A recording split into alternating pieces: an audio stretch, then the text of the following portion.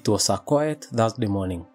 The sun had just started to peek through the clouds as morning began. The peacefulness was shattered by the sight of smoke from our house. The neighbors quickly dialed 911, and police and firefighters arrived shortly after. The firefighters rushed into the house, their faces blanketed by the thick smoke, and hoses in hand as they attempted to put out the flames. As they made their way through the house, one of the firefighters made a grim discovery on the living room couch. Lying on the couch were the remains of a woman. One would have assumed that her death was caused by the fire. But a good look at the evidence left behind, it was quickly determined that the fire was only set up to cover a violent murder. Join us as we uncover the mystery behind the murder of Ronli Ratliff. We are back once again in the United States, and in a twist of fate, in Indiana. Indiana, the Hoosier state, is a land of contrast where history and innovation meet. And the natural beauty of the countryside is matched only by the vibrant energy of its cities. Indianapolis is a motor capital of the world, as it hosts the prestigious Indianapolis 500 car race every year. Indiana is also known for basketball, which was invented there in 1891 in the small town of Springfield by James Naismith. However, Indiana's history is rich, spanning from the Civil War to the Civil Rights Movement. The state boasts highly diverse communities, ranging from the busy streets of Indianapolis to the serene hills of the South. Here we find Mooresville. Mooresville is a small town in Indiana with a rich history. Its population of less than 10,000 people is small enough to fit in a stadium, which means that the chances of people knowing each other in the town are very high. Its charming downtown district offers antique shops, specialty stores, and local eateries. Pioneer Park is a local favorite with a beautiful lake, picnic areas, playgrounds, and walking trails. The Mooresville Consolidated School Corporation is known for excellence in education in the state.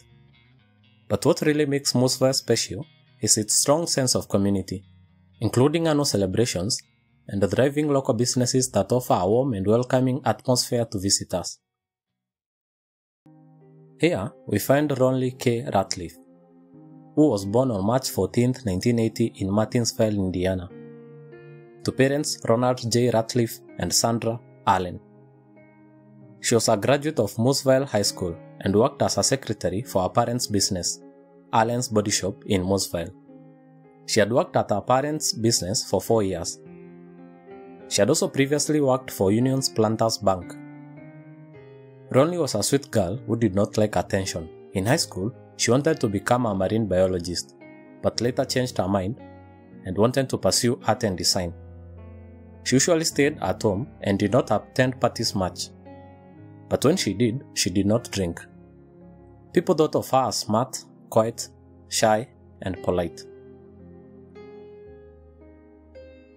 On April 14, 2004, 24-year-old Ronli went to spend the night at her parents' house at 5354 Dehaf Road, although she also had her own apartment in Mooresville. She spent the evening watching a movie with her parents and went to sleep at around 9:30 p.m. The next morning, Ronli's parents left for work early and said goodbye to her as she slept on the living room couch. A few hours later, the house was on fire and Ronli was found dead. But why? A few theories and suspects stand out. This being an ongoing cold case investigation, and with almost no information released to the public, it's a really hard one to cover. It has been quiet for a while, but the family did not lose hope, evident on Facebook. They posted numerous posts encouraging the people to turn on leads to help solve the case. I also found out about the case through Reddit, where a user, I Really Miss Buffy, had posted. So, let's start with the theories. Theory 1. Ronli felt her mother might be in harm's way, said Kim Stout, her aunt. She declined to elaborate any further. After reading that statement, I had a few questions to ask myself and to ask you. According to the statement, was she killed by people wanting to harm her mother, or by people who want to teach her mother a lesson, or just retribution for maybe something her mother had done. Either way, this is just a speculation and should be treated as such. Theory number 2. Kimberly Sink, Ronli's aunt, had her own theories about who might have wanted her niece dead. She said Ronli had threatened to turn in drug users or dealers, and probably they had killed her to make sure that she did not tell on them. If you think about it, it makes sense. She supported the idea with the fact that Ronli had decided to sleep at her parents' home that night instead of going to her apartment. Perhaps she was afraid of someone, and that someone had caught up with her the next day. Theory number 2.1. The police ruled out family members and lovers, as she was not in a steady relationship, and as you know, many of the cases, the first suspects are either their spouses or the family members. We do not know the exact cause of death, or if there is any evidence of sexual assault. We do know, however, that they lifted DNA samples from her body, and if they found something, they have not told. Let's move on to suspects. There are 2 suspects involved in this case. The suspect number 1 is Brian Keith Brown. Morgan County investigators found the 33-year-old Brian in Marion County. They were keen to note that he was not a suspect, but they had hoped that he had some information about the death of Ronli. Brian was, however, wanted on numerous charges, including showing pornographic material to a minor. The police suspected that he may have made acquaintances with the killer or killers. He was not helpful and refused to talk about anything without a court-appointed attorney present. If he ever did talk, it was probably not helpful. As I was doing the research, I found one article naming a person called Jeffrey Voss.